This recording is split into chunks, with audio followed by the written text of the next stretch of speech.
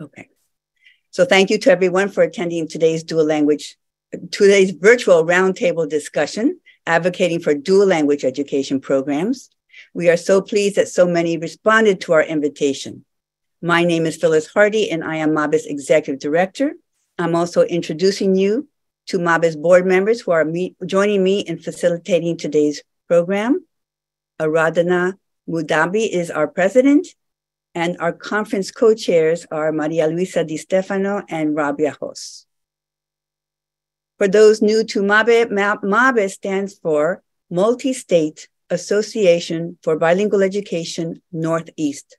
We currently work with schools and districts in Massachusetts, Connecticut, Rhode Island, and Maine.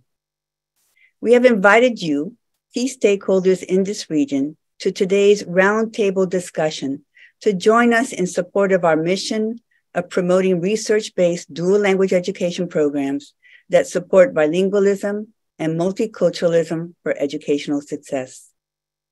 We believe that bilingualism and multiculturalism are assets that provide many advantages for all students, especially for our English learners and our emerging bilinguals. We are noticing that others are also embracing this vision as more are using the term multilingual learners in place of English learners. To help us with the logistics for this virtual event, we ask that you rename yourselves by adding the initials of the state that you work in after your name. By now, everyone has experienced Zoom meetings. You know to mute yourself or unmute yourself when you need to speak. Because so many are here today, we ask that you raise your hand virtually using one of the icons in the reaction buttons, or use the chat to write out your questions. The goals of the roundtable discussion are to provide you with an opportunity to grow your understanding of the implications of the science of reading on dual language education programs, to deepen your knowledge of the intersection of assessment, biliteracy instruction, instructional materials, and curriculum instruction with science of reading mandates, to avoid the misidentification of multilingual learners with disabilities, to be aware and mindful of the inappropriate use of monolingual literacy approaches in a dual language education context, and to protect and nurture dual language education programs in your district and state. By making connections and creating opportunities for collaboration among many stakeholders, we will be able to move forward together in creating the most equitable education and language learning programs for our students, especially those in underserved groups. In today's agenda, we will first listen about the research on the science of reading and the impact on dual language education. Dr. Patrick Proctor will be providing an overview of some of the overlaps and the disconnects between the ideologies and practices of the science of reading as compared with the ideologies and practices of multilingual literacy. The goal of the presentation is to highlight the need to focus on multilingualism, not just in the rhetoric of the science of reading movement, but in the deeds of state and district policy, regulations, and instructional practice. This focus on the deed will be explored in depth by our panelists today. We will listen to a panel of practitioners, district leaders, parents, and professors from teacher preparation programs in higher education, describe the roadblocks they experience as a direct result of recent legislation and mandates required in their state regarding literacy.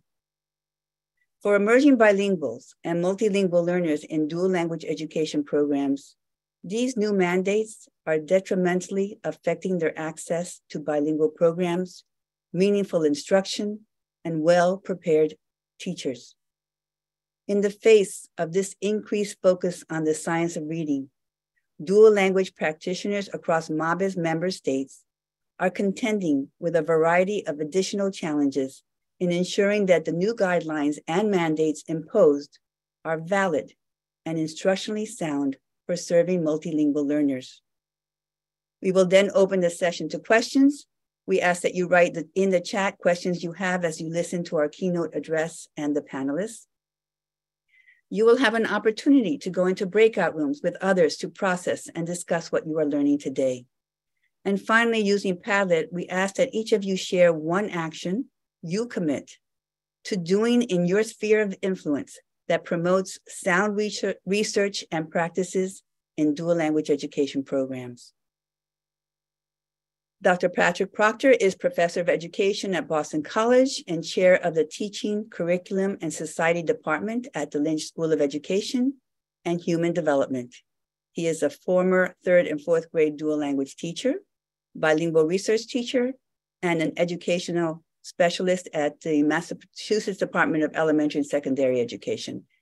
Patrick, I'm going to stop sharing so you can share your screen. Thanks, Phyllis, and hello, everybody. It's great to see so many faces attending this event today. I'm going to share my screen. There we go. Okay. Can people see this? Yes. Excellent. So thanks again for having me, Phyllis.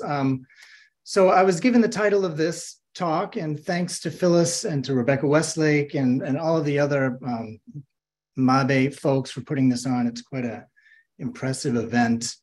I was given this title, The Science of Reading for Multilingual Learners, and I stuck with it because I think it's totally accurate, but I did add a parenthetic question mark at the end because for two reasons. One, I think we all need to sort of ask ourselves, what does that mean?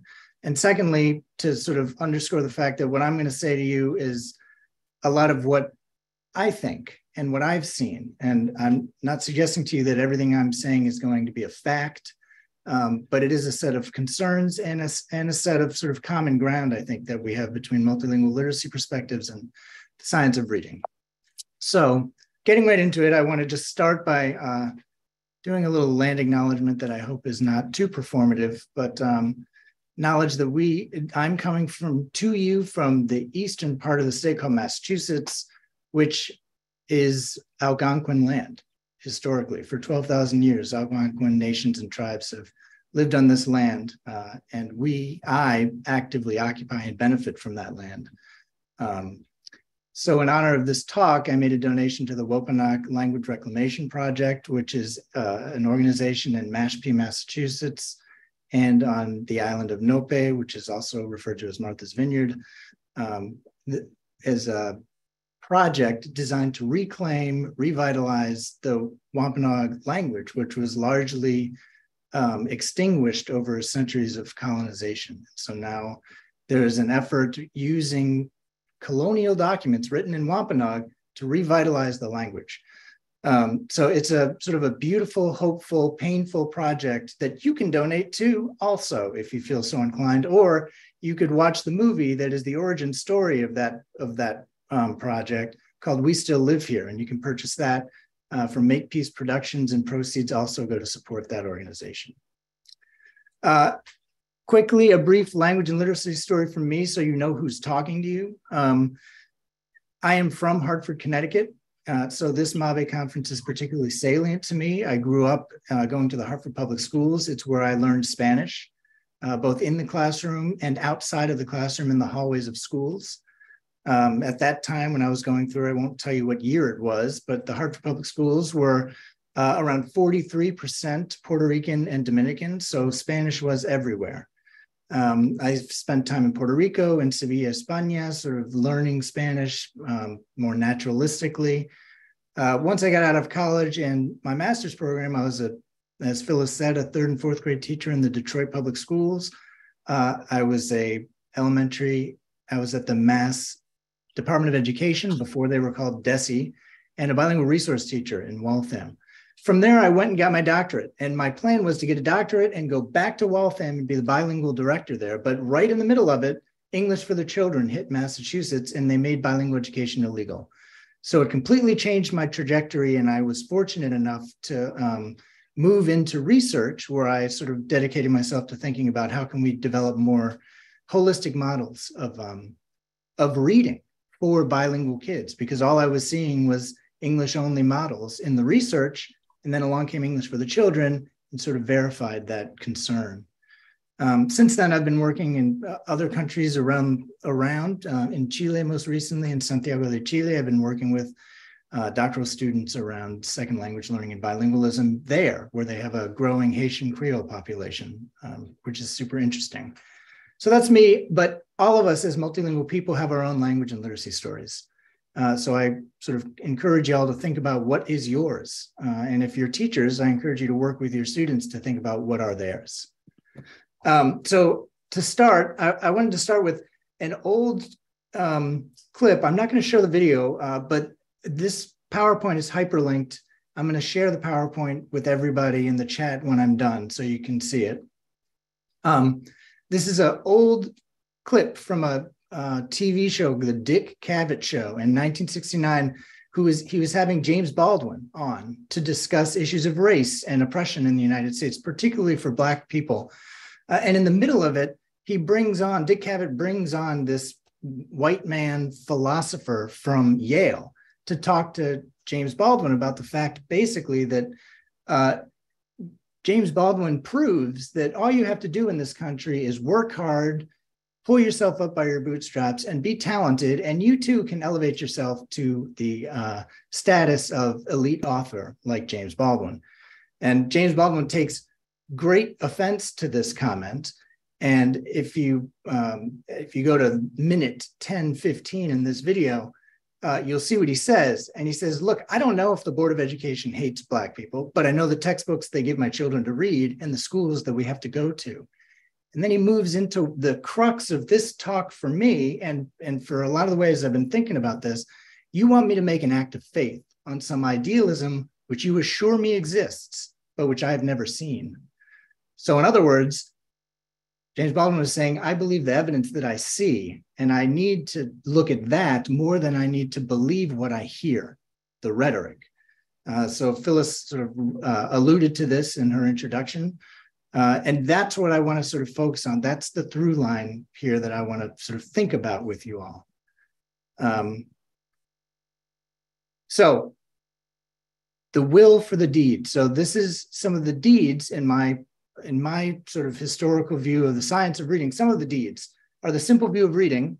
So if you're an advocate of the science of reading, you definitely know the simple view of reading, which is this idea that reading comprehension is decoding times language comprehension.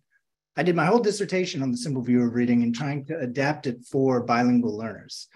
I think it's a useful framework, actually. I found it very informative, and it's a good entree into thinking about some of these things. Another deed of the science of reading is Scarborough's reading rope, which you see everywhere now. All that is the simple view of reading put into a more packageable visual developmental perspective, such that decoding should get more automatic over time, and language comprehension should become increasingly strategic over time. So you devote more cognitive energy to the strategy as your decoding gets better. Another gigantic deed of the science of reading is the National Reading Panel's 2000 report of the Big Five: phonics, phonemic awareness, fluency, vocabulary, reading strategies. Those are everywhere today. It is essentially, as far as I can tell, it is the Bible of the science of reading movement. And it influences a lot of the rubrics that you see even today in these new science of reading legislation and policies. Reading first was another deed of the science of reading, and there's a whole history on that. There's a brand new podcast out of Have You Heard? I've linked to it in this presentation also that you can listen to about that. Lastly, on the National Reading Panel, one thing that disturbs me a little bit is that all of that research came from the 20th century, first of all. And secondly, a lot of that research, as you can see in the little clip below, excluded bilingual learners from the studies themselves. So the conclusions that are drawn in large measure from studies that actually didn't include the students that we care most about here at MABE. A multilingual perspective on reading incorporates some of that, but also has some distinctions. So, and this is just sort of the way I've been understanding this. There's a lot of multilingualists in the room who might add or edit what I have here, but a multilingual perspective understands that reading is a complex act and requires foundational skills that are explicit and systematically taught. It recognizes that language is just as foundational and is best represented as a fluid construct per the simple view that interacts with those foundational skills. You can't understand decoding without understanding language. further believes that reading research and practice should be tightly aligned and informed by methodologically diverse and rigorous studies, and advocates, as Phyllis also said, that the home languages of children and youth are critical for teaching and learning and need to be part of the design of reading research and reading practice. So, common ground. I made a little Venn diagram a ways back, and so that's sort of been grounding the thinking of this talk. Common ground, I think, between science of reading and multilingual literacy is decoding, metalinguistics, and talk. Decoding. Systematic phonics is important. Reading in Creole, Pinyin, Spanish, other languages that employ the same alphabet are perfect points of overlap and instruction. In Spanish, syllabic instruction is also good. Ma, me, mi, mo, mu, or this is harder for me, fa, ma, la, sa, ba. That's more phonemic. But you see different ways of thinking about sort of decoding instruction, but it's always best when integrated into a full literacy program. English phonics approaches, though, are not always the best way for thinking about decoding instruction. Claude Goldenberg's work has been very instructive in that, pushing that fact home. And again, decoding interacts with language per the simple view, and that has to be kept in mind as we think about all the trainings and things that we're having folks go through. For example, letters, which does not focus on multilingualism to any significant extent. And finally, multiple cueing strategies for word reading really is not an effective way to teach children to decode. If you took one thing away from that Sold a Story podcast, it's that. I don't know that we needed 6 episodes, but it was an important message to send home, that asking kids to look at pictures to decode words is something they might be inclined to do, but it's better if we teach them to sound the words out and make sense of words that way. Metalinguistic awareness, I think a lot of folks agree with this. So metalinguistic awareness is useful because one way to get at it is to break language into its component parts: phonology, morphology, syntax, vocabulary. Those are instructionally malleable things we can teach. It shouldn't just be vocabulary, right? It should be these other domains of language. We can teach kids about them, and in doing so, we ask them to reflect on how language works, what it does, what it works for. And students' test performances on these skills predict reading comprehension. It's not just vocabulary. These other things predict also above and beyond decoding skill. And then when you add bridging to it, you get kids opportunities to compare and contrast how these different constructs of language work in different languages. So cognates in Spanish and English, or the verb or the adjectives comes before the noun in English, but after the noun in Spanish. Things like that. So there's some agreement here around metalinguistic awareness. And finally, student talk. I think we all agree that student talk is important. Catherine Snow puts it rather simply: in order to develop language, you have to use language. Learn to talk get better at talk by talking. And dialogic classrooms, talk-based instruction shows associations with lots of different kinds of outcomes for kids: engagement and cognitive processing, reading comprehension, self-perception and agency, ideation and writing. There's a whole host of outcomes that extend beyond basic literacy and create senses of belonging and agency in kids when you allow kids to talk in the classroom about the things that they're learning. But there are also important distinctions between the science of reading and multilingual literacy around theory, research, representation, and language more generally. So there are distinct theoretical foundations. The science of reading primary theoretical orientations are the simple view of reading and Scarborough's reading rope. Those are the ones I hear about when I look on Twitter. Everyone says, I think we all fully accept the reading rope. And, that's true. But both of those theories are silent on multilingualism. They talk about language, but sort of parenthetically, the default assumption is English language.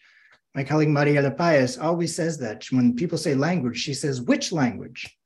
Because she wants us to think more about, when we talk about language comprehension, what language are we talking about comprehending?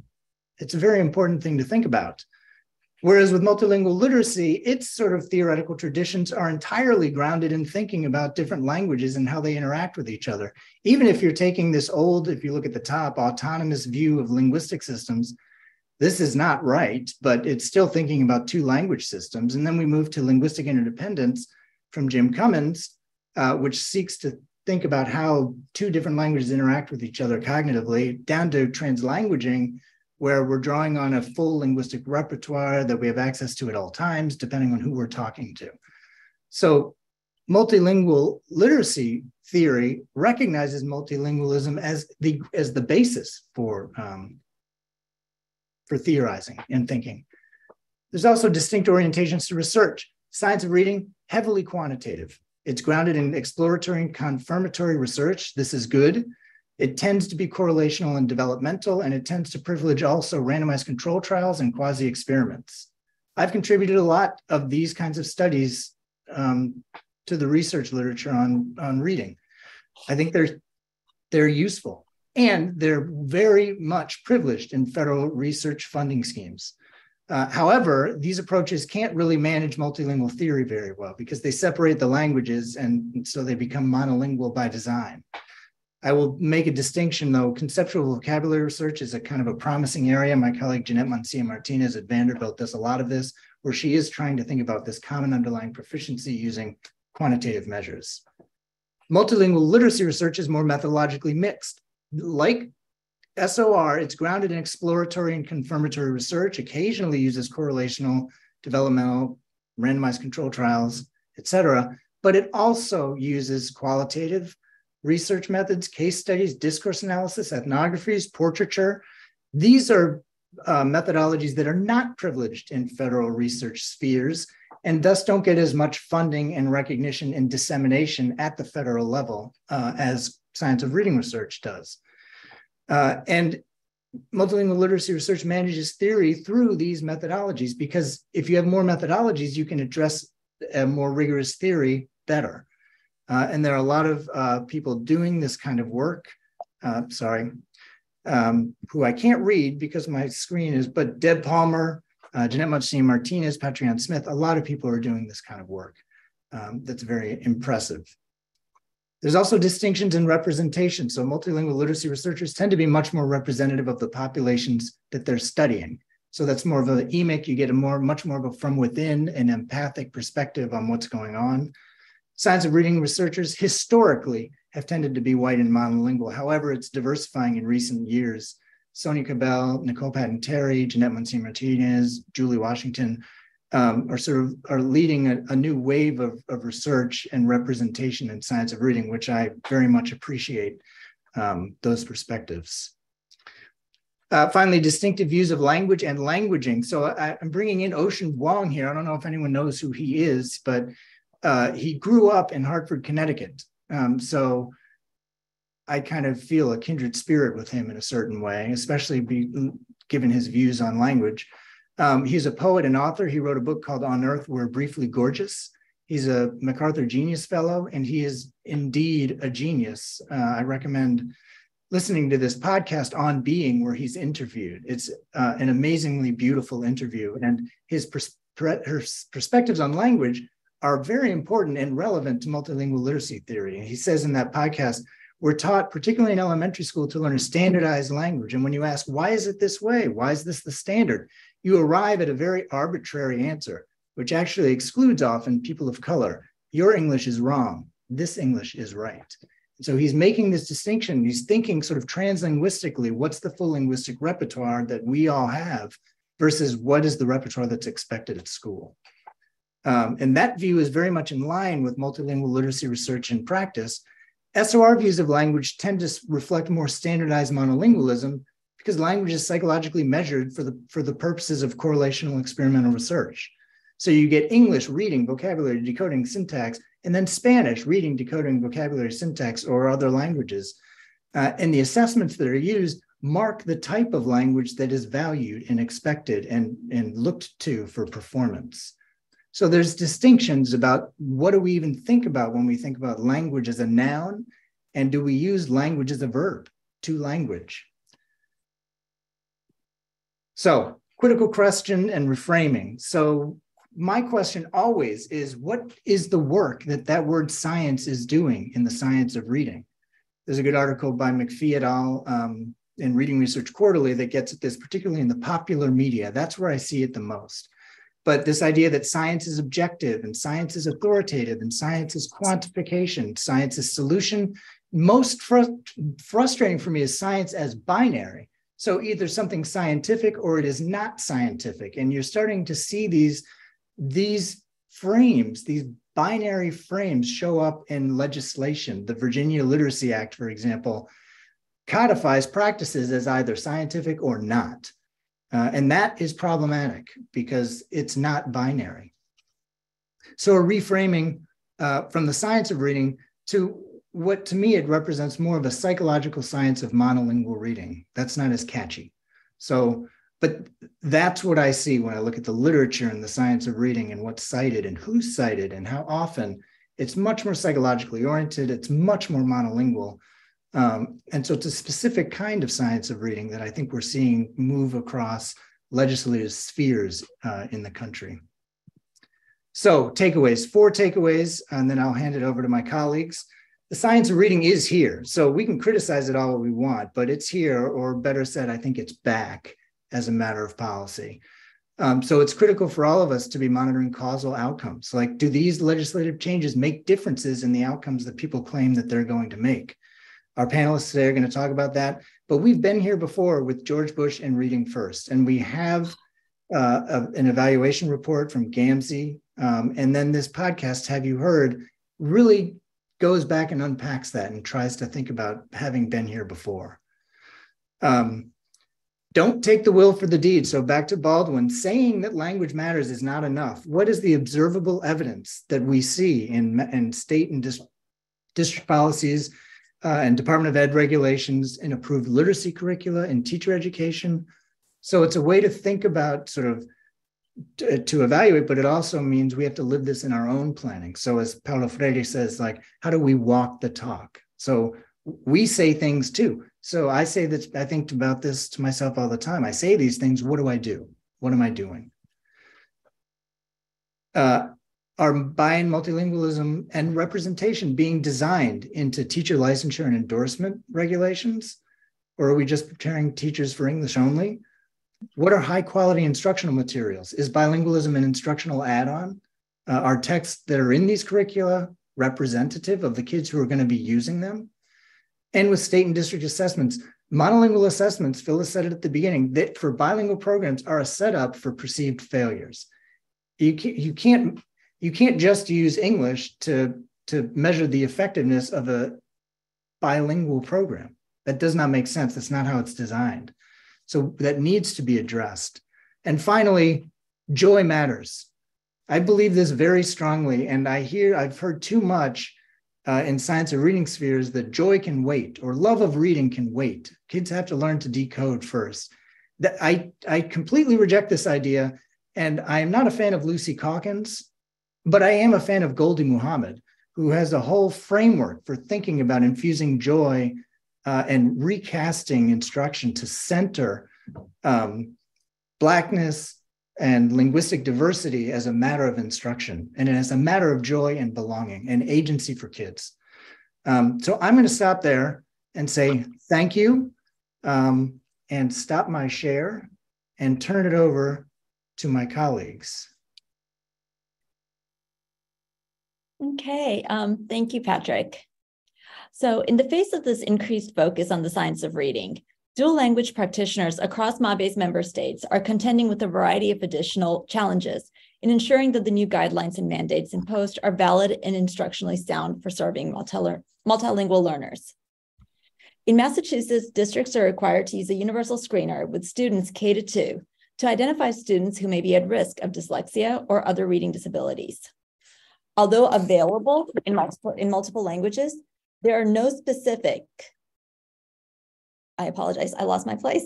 Although the state guidance encourages districts to use screeners that are valid, reliable, and available in multiple languages, there are no specific regulations as to when to use a screener in a non-English language or for which students.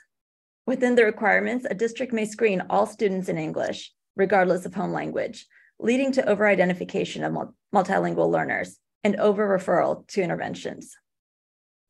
This past year in Connecticut, there have been significant implications for pre-service and in-service teacher preparation, as districts are required to adopt and train all teachers in specific practices related to science of reading programs.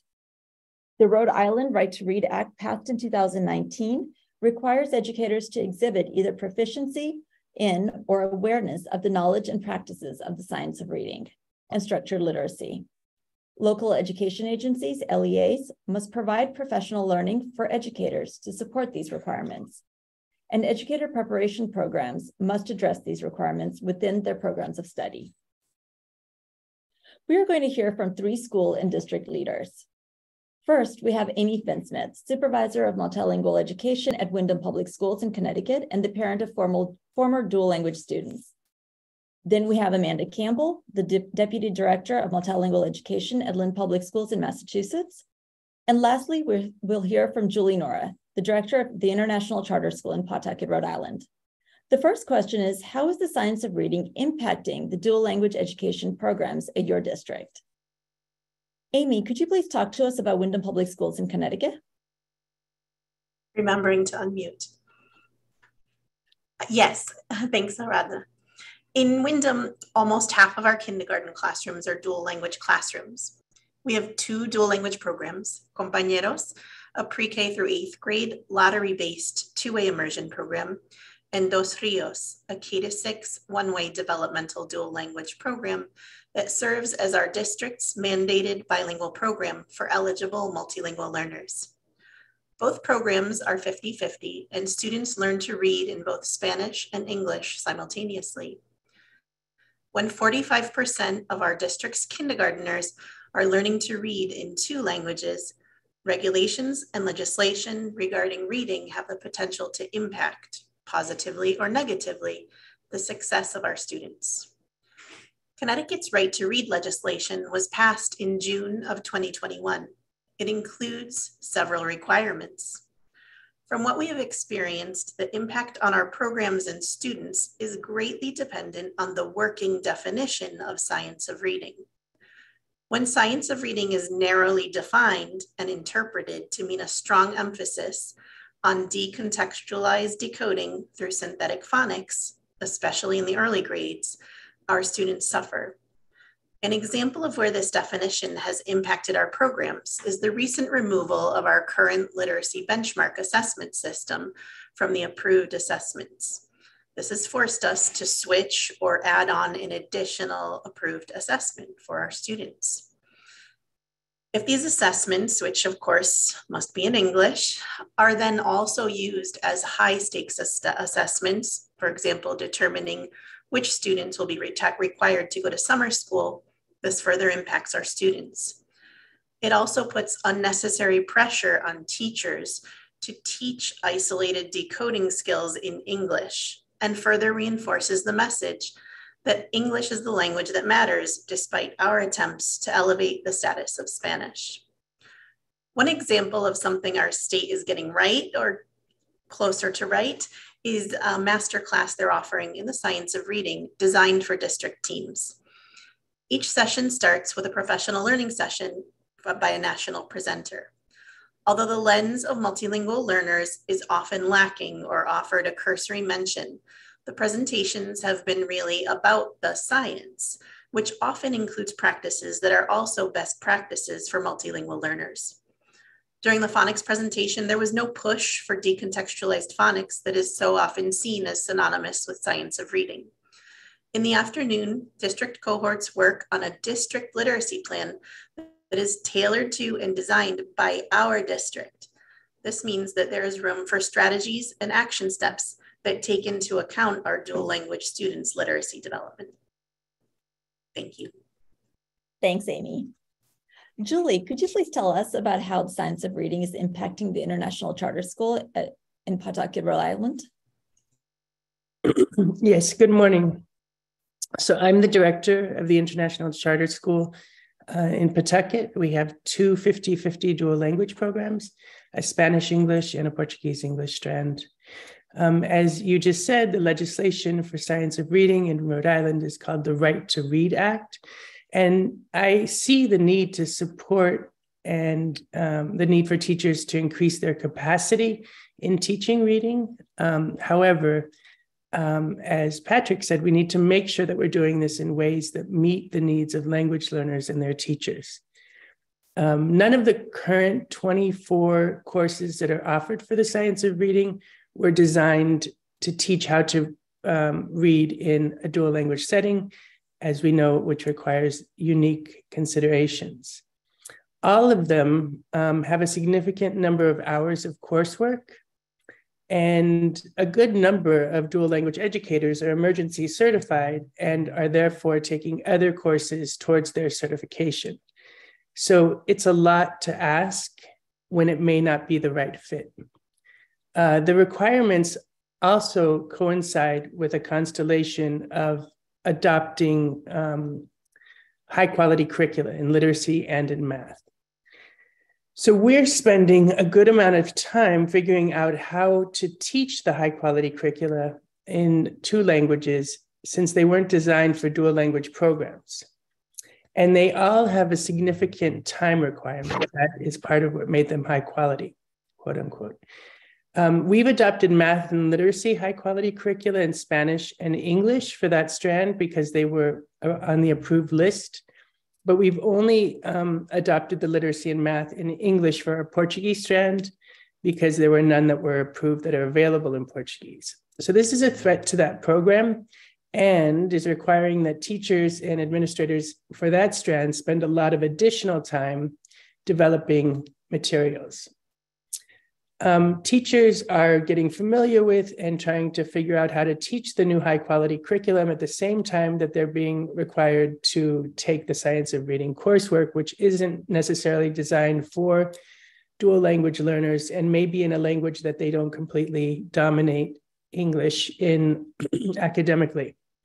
So we have not moved forward with the science of reading requirements yet because of the constellation of requirements, because as many people on this Zoom know, we also have a shortage of bilingual educators, and we need to do what we can to help them feel successful and not overwhelmed.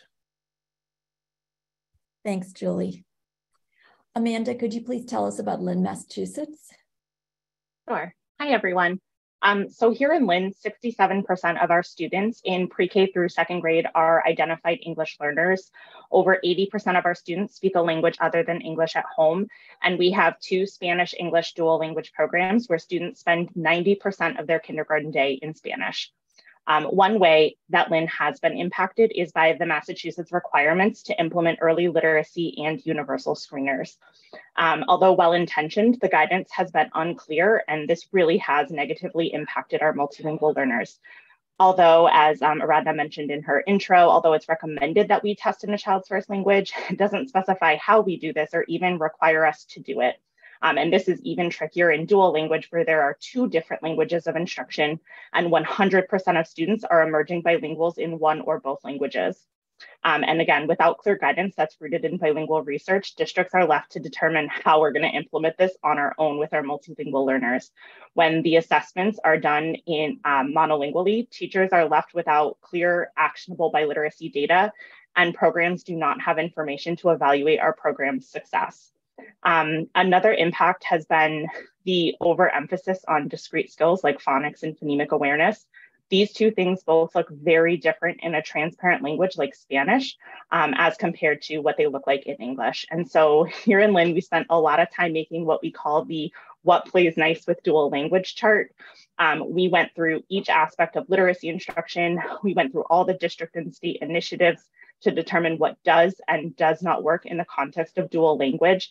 Again, this was a district developed process. And without putting in the work upfront as a district, our dual language programs would have spent way too much time doing things that are unnecessary in Spanish simply because it was required for English only programming. Thank you. Our second question is, how can we work within the confines of what has already been said by legislation? Julie, could you please go first? Yes. So in Rhode Island, the General Assembly passed a substitute resolution in June 2022. And with this legislation, RIDE is collecting public feedback and has delayed the date of the requirements for the Right to Read Act, actually through the end of March. So this offers, I think there's recognition that the coursework is significant. I don't think it was done actually for the purposes of multilingual learners, but it does offer us an opportunity with conversations like today to inform how we go forward. They also dropped the Science of Reading course requirements for Spanish side teachers who may not be academically proficient in English and the courses aren't adequate. This came from Advocacy that I made with them. And I am grateful for that because it's a lot of time to spend on something that might be really difficult and also not appropriate. But we also, as I said at the beginning of my previous comments, want to make sure that we are providing Spanish side, Portuguese side teachers with appropriate learning to be able to teach reading. So I don't want to just ignore that. The literacy curriculum that we adopted has a really strong, it builds background knowledge in a significant way, which many of our learners need. So I'm very, Patrick talked a little bit about if it's culturally relevant, and I believe it is, and it also builds background knowledge. We need to figure out how to teach literacy in two languages, both the teacher understanding side, but also the curriculum itself, when there are these significant time requirements, and to make sure that we're building in supports for language learning. We need to make sure we have opportunities for educators to teach reading in dual language settings.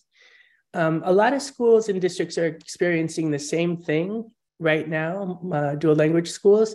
And so this is unfortunate in a way that this is dropped on us and we have to figure it out. But I guess the possibility is that we can all learn together and share what we're doing.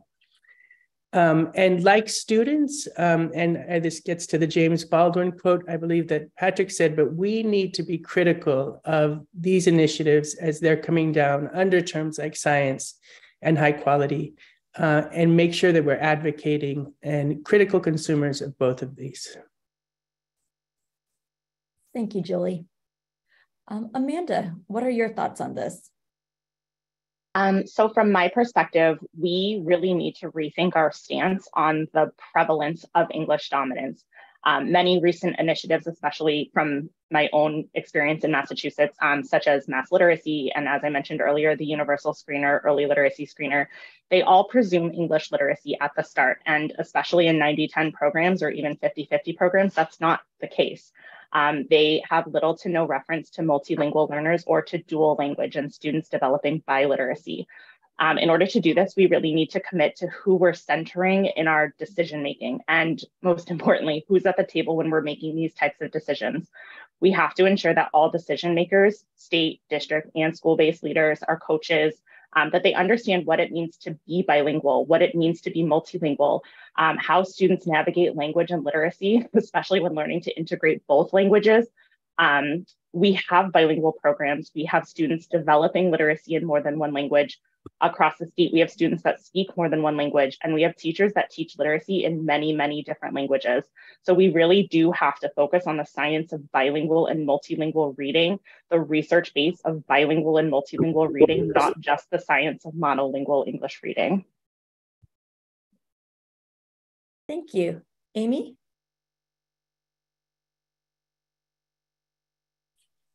So the question is, how do we work with what we already have? I think the key is that we have to partner as often as possible. We need a voice, we need a seat at the table. Looking at the list of people serving on Connecticut's Reading Leadership Implementation Council, we don't have a seat at the table.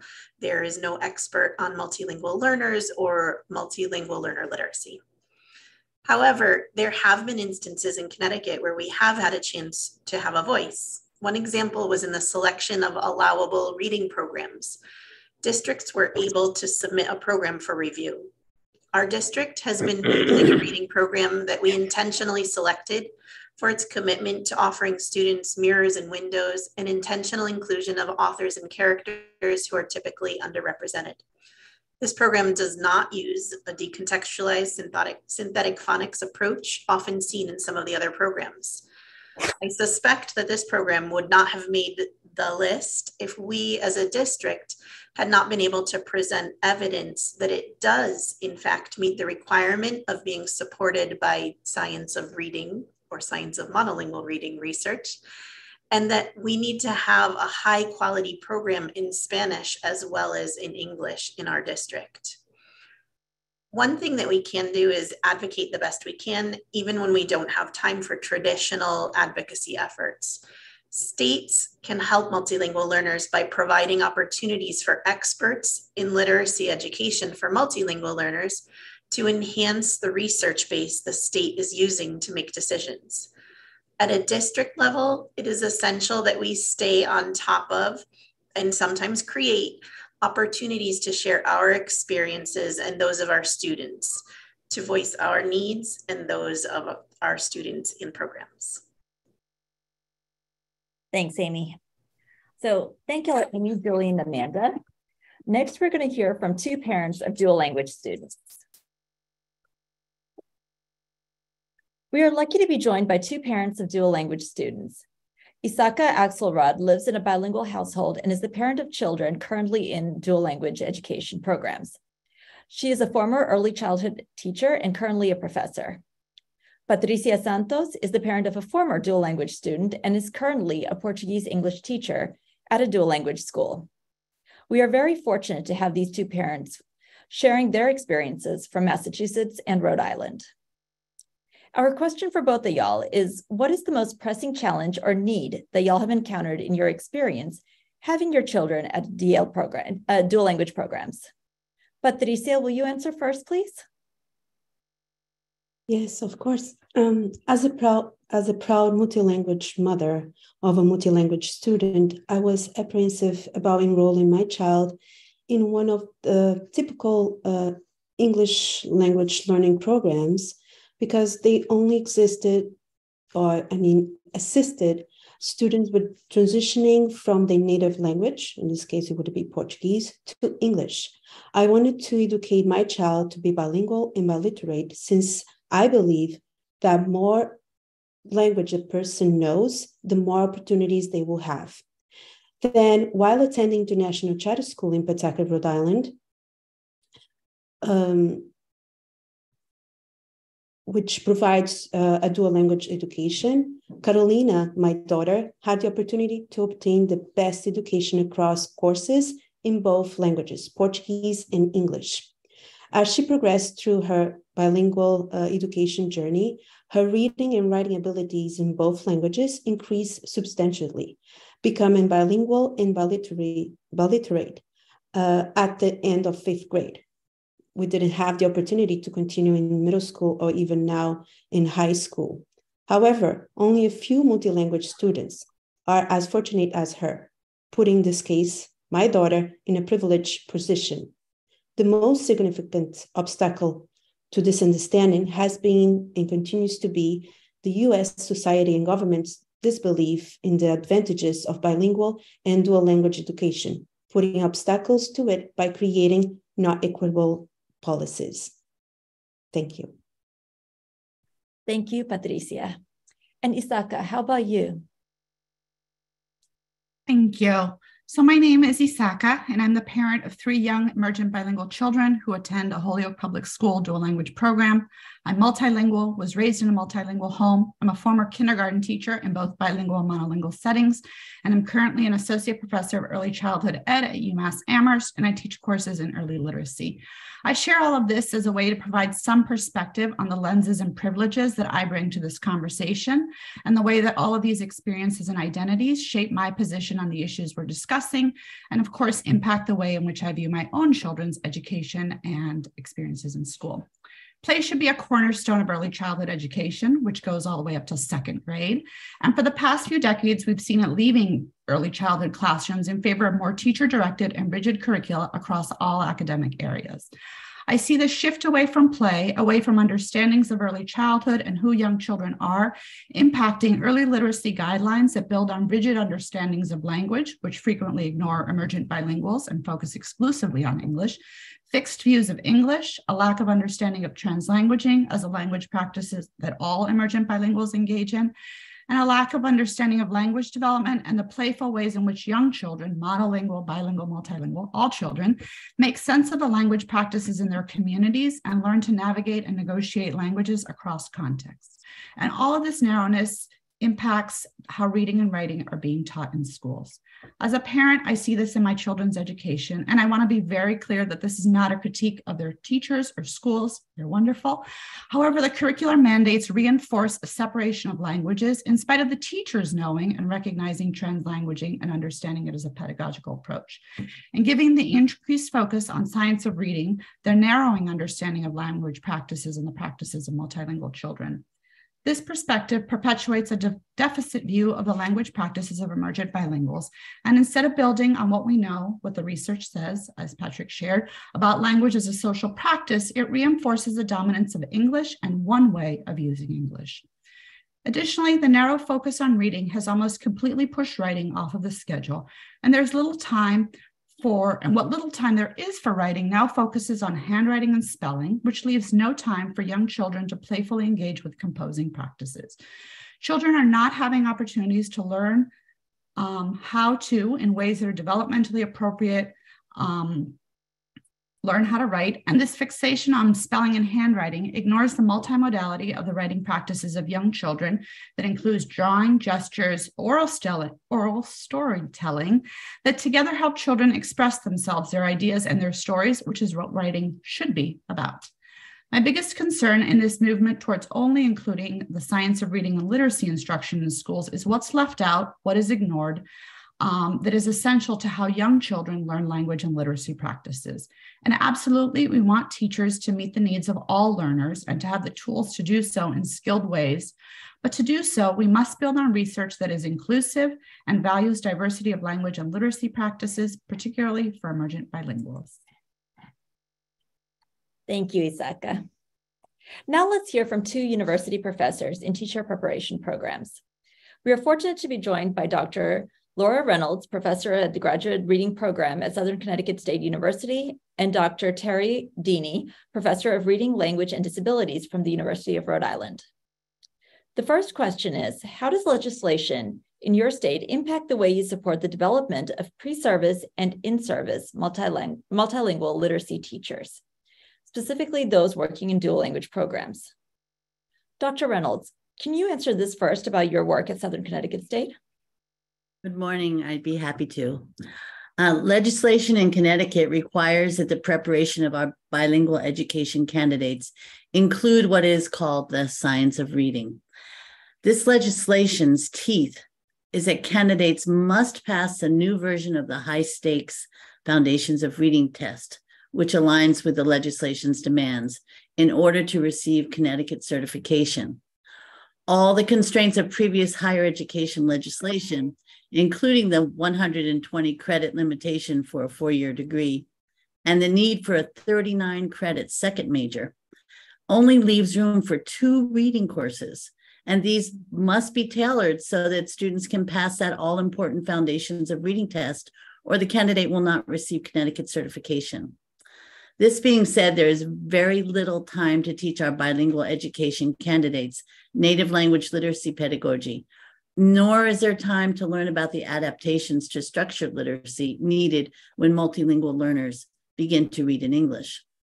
Our bilingual candidates need more time to learn multilingual reading pedagogy, but only receive a limited amount of English reading instruction. Because of the state's mandates, the one-size-fits-all monolingual English approach to reading can really do more harm than good to our multilingual students. Structured literacy emphasizes English phonics first in early reading, not recognizing how other language systems contribute to accurate decoding. For example, a child whose English syntax is still developing will read the sentence, "The boy runs as the boy run." This is not a phonics error. but entirely predictable when the teacher takes into consideration the English syntax development of the child. A small increase in the number of these so-called errors can make the difference between whether or not a child is given access to more complex text or is given watered-down non-academic text. I believe this lack of knowledge is one of the many issues that contribute to Connecticut's over-identification of multilingual children in special education. Thank you. Dr. Dini, how about your work with pre-service and in-service teachers of multilingual literacy at the University of Rhode Island? Thanks for having me. Rhode Island's Right to Read Act mandates, as you've heard already, that the teacher preparation ensures that pre-service elementary teachers are proficient in the science of reading and structured literacy, which is basically explicit instruction in English phonemic awareness, phonics, fluency, vocabulary, and comprehension. In our pre-service elementary education program, we do have 3 courses in literacy, so we can meet the requirements in English. But most of our pre-service teachers are white and monolingual. So without a class designed around language and literacy learning in MLLs, we don't have the time in these introductory courses to cover not only the many facets of English literacy, but also the nuances of how the rules and structures of English differ from those of other languages. We can minimally ensure that our students understand there are differences and that those differences will show up very predictably in multilingual learner development of English literacy. That way, I hope we can guard against our students translating difference to deficit. And I usually share this anecdote and ask my students whether they would be able to help this child. I was asked to consult to an ESL at-risk classroom of first graders. One child was completing a math problem of 5 + 4, and her friend was helping. And the child had written the incorrect number. The friend told him 9. When the child again wrote a wrong answer, the friend pointed and said 9. When the child again wrote the wrong answer, the friend erased it for him and said 9, showing him how to write the number. I asked the child how he knew how to help his friend, and he told me first he tried Spanish and that didn't work, and then he tried Portuguese and that didn't work, and then he tried English. So not only did he know the languages, he also knew how to switch between them to meet his needs. So I asked my students how a 6-year-old speaking not 1, not 2, but 3 languages could ever be a deficit or place him at risk. So I don't have time to teach my students the ins and outs of dual language education, but I can start the conversation. I just can't extend it. Thank you. Our last question for our professors is, how can we work within the confines of what has already been said by legislation? Dr. Reynolds? How can we work within the constraints of Connecticut legislation to provide equitable education for multilingual and multidialectal students? I don't see how we can begin to do this in undergraduate teacher preparation programs unless there's a significant revision of state undergraduate requirements. Time is needed to learn deeply about the needs of all students, not just those students with dyslexia. And that time is simply not present in the undergraduate bilingual teacher preparation programs. Thank you. Thank y'all, and thanks to all of our panelists for sharing y'all's experiences from your respective vantage points. Now the audience will have the opportunity Aradhana, sorry for interrupting. We wanted to hear from Terry Dini as well. Oh, I apologize. Sorry. Dr. Dini, could you share your thoughts? No worries at all. The legislation addressing the science of reading specifically addresses the contribution of cognitive science. It's literally written into the legislation. And that's conducted in English, as Dr. Proctor said, right? This English research informs the teaching of English reading. But we have other research that informs literacy teaching. So focusing on the science of reading necessitates that we focus on sciences, plural. For example, we know from cognitive social cultural research that the critical role that child and family funds of knowledge play in learning. We have decades of research in psychology showing that deficit views of children and families lead to low expectations of their success. So my answer to how we can work within the confines set is that we can't work strictly within them. We have to also work beyond them. And that's a tough sell. That's stuffing a lot into what we already have, but we have to help our novice teachers understand and value the multiple sciences that inform how children learn. Thank you, Dr. Dini. We wouldn't have wanted to skip hearing that for sure. Thank y'all both, and thanks to all of our panelists for sharing y'all's experiences from your respective vantage points. Now the audience will have the opportunity to ask questions of our panelists and of Dr. Proctor. We've been collecting your questions from the chat, and I will turn things over to Rabia, who will be moderating the Q&A portion. Rabia? We'll start taking questions, but if you have any questions, please write them in the chat.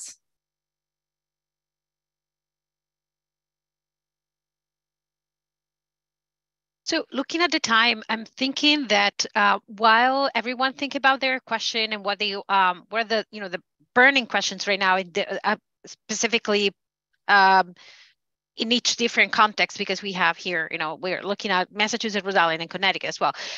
We could also move to the breakout rooms where, through the conversation, I'm pretty sure that many questions will come out. So in the interest of time, because we are just at the peak of of what we plan to be our breakout groups, we could move there. I agree. I think we should move into our breakout rooms since there are no questions in the chat. Yeah. We're going to compile all the questions. Yeah. So while when we come back from the breakout rooms, we could address. We're going to classify them and making sure that answer those questions that are similar. So we're going to do some editing. Okay, so we'll change the schedule a little bit. Now it's time to go into some breakout rooms to join our colleagues in your state, to engage in reflection of today's presentations and to participate in this small group discussion. We're going to be putting groups together, breakout rooms by state. So that's why for those who entered late, we were asking you to write the initials of your state after your name. Just to let you know that a facilitator has been assigned to each breakout room. The facilitator will share a note-taking document to guide your discussions. The discussion should be centered around the question, this particular guiding question.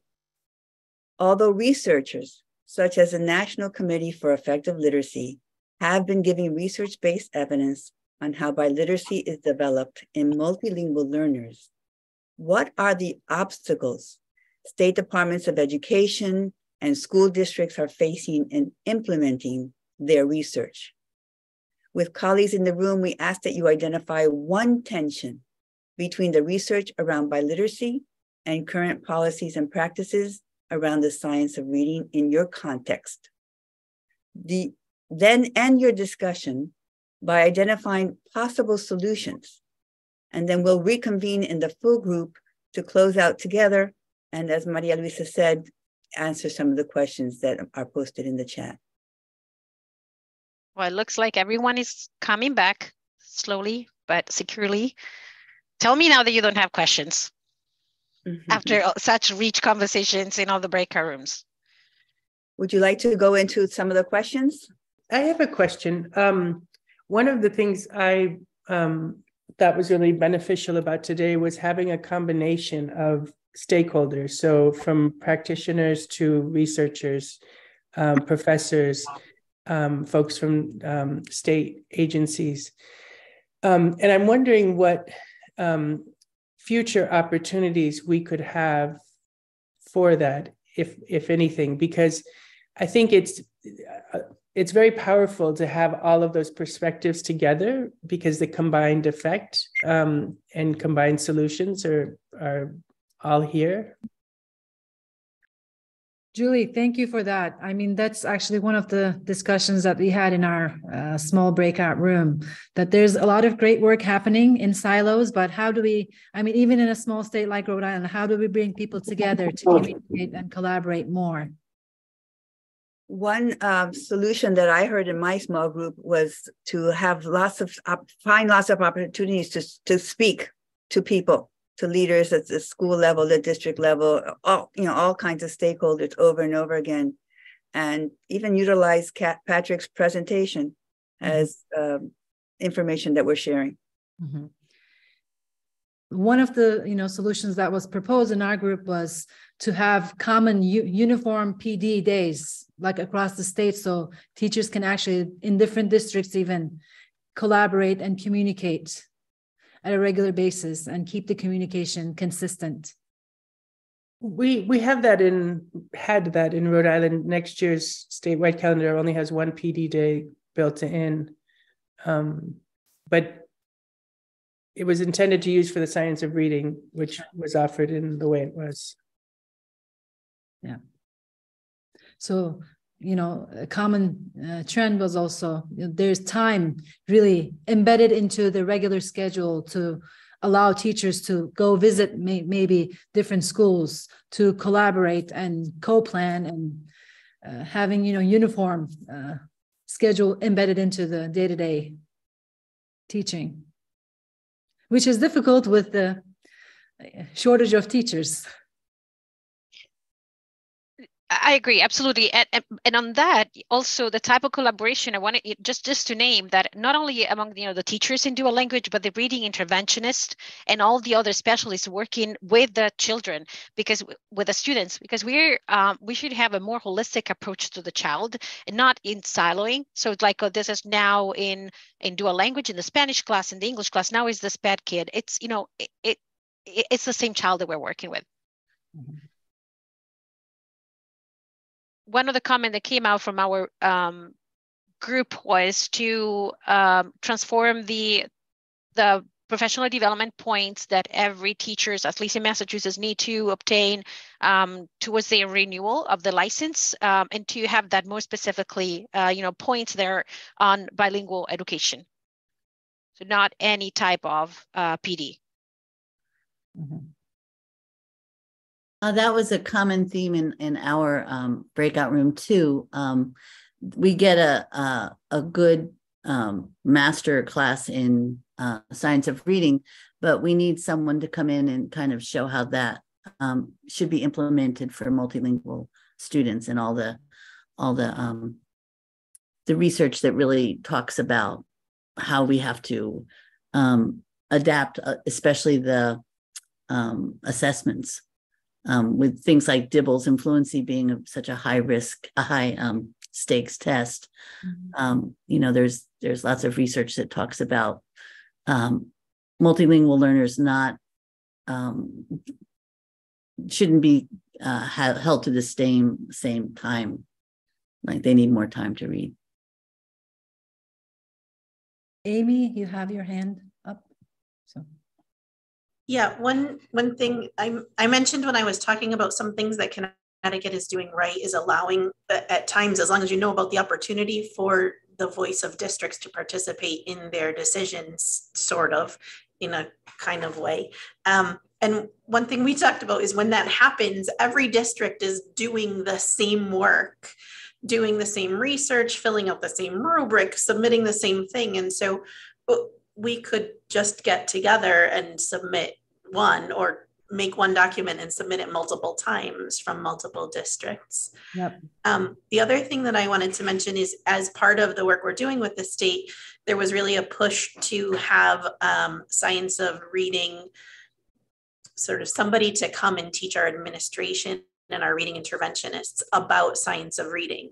And so they didn't say who. And so we invited Alexandra Guilamo to come in for 4 days to teach us about the science of reading for multilingual learners.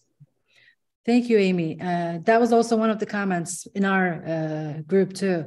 Creating the consortia of, people are doing different PDs, different districts are working with same curricula, but then reinventing the wheel, all the time. So why don't we create a consortia from districts that use the common curricula to share resources, have a hub where they could really exchange and share the wealth. Patrick, you had your hand up. Yeah, so I enjoyed all the conversations, and looking at the Padlet's super interesting. This might be obvious, but I mean, one thing I think that we need to message out is that this isn't just a bilingual education issue. This is a bilingualism in education issue. So to the extent that we can be messaging that out, it's super important, because the reality is that multilingualism is the norm now, and it's only going to be increasingly the norm. So we need to be thinking about how multilingualism is present in all of our classrooms, and what does that mean for the instruction that we provide and the PD that we do with all of our folks. Thank you, Patrick. Aradhana, you had your hand up. I did. Before Patrick spoke, but I was going to say, like, it's now out of order, but I was going to agree with you and Amy, Rabia, that was something that came up in our group as well, the need to spend more time with one another so that we're not all recreating the wheel and we're learning from each other. Mm-hmm, mm-hmm. So I guess people, especially after COVID, people are really wanting to collaborate, get together, share the wealth. And training of administrators, just a shout out to our Amy Correa at URI. We actually have an endorsement for MLLs, not for dual language, for MLLs at URI, offered now for administrators. So we are hopefully wanting to train more administrators to become knowledgeable on MLL instruction, laws and policies and programs. So, okay. Any other questions or comments that people would like to make? So we'll start to close the meeting. Michael has his hand up. Michael has. Sorry, Mike. I didn't see you. Sorry. Thanks. Good thing we have a lot of observers. Go ahead, Mike. One thing that we talked about in our group was that there are all kinds of areas that we have to advocate on behalf of our multilingual learners. Assessment, PD, how are we staffing? What kind of international partnerships are we making so that we have teachers that can really teach our partner languages? But that advocacy and we all want to come together and we want to build this capacity together. But we also need to do that and advocate at the state level, at our different state levels, at the national level. We also have to, and what's going to be really impactful in our spheres of influence is that in any kind of conversation around literacy development, biliteracy development, what our students really need, we have to bring this up in every single one of those conversations. So. Yeah, two more hands up. Maria, thank you, Michael. Maria and Joan. Okay, hi. I just wanted to invite us to think about that. If we look at human history, we've always been multilingual and multimodal. And if we look at the United States of America, we've always been multilingual. And so I think we're just at a moment in time that let's recognize those linguistic resources, right? Because there have been many Native communities that were multilingual and other, and certainly the border between Mexico and the United States has crossed the people. And so we've had multilingualism as a reality here. I'd like for us to rethink the word systematic. It's so embedded in the science of reading and the curriculum that's attached to it in Massachusetts, Appleseeds. I'm not sure if it's going to be spilling into the other states in the region. And to really think about that, really the kind of teaching we want to be engaged with is situated. Systematic, when we do anything systematically, there's a system and the children go missing. But when we do it situated, then we're really working with the children that we're serving. And so moving away from language, much like Patrick had us to did that lovely deconstruction of science, and so for us to really keep looking at the ways that these words are creating worlds, and are these the worlds that we want for our children? Thank you, Maria. Joan? Yeah, just very quickly to echo everyone's thinking, I would encourage people to really look at the dual language teacher preparation standards so that you can understand how some structures are in place with resources that can sort of spill over into professional learning and into teacher prep. Thank you. Thanks. Phyllis? Okay, I think we're going to close now for sure, because we're down to 2 minutes. So thank you for all of you who are adding things to the Padlet. I just wanted to make sure that you had all this contact information. We are going to take all the information that we're learning from the breakout sessions, from the chats, comments, listening to you in the sharing of this large group debriefing, and we'll use this information to summarize what we've learned today and figure out some next steps. We might actually reach with some of you individually as ways of helping you or helping us as well deliver this message. So we thank you again for advocating for dual language education programs. We feel it's the most equitable education and language learning program for our students, especially for those in underserved groups. So once again, thank you for joining us today.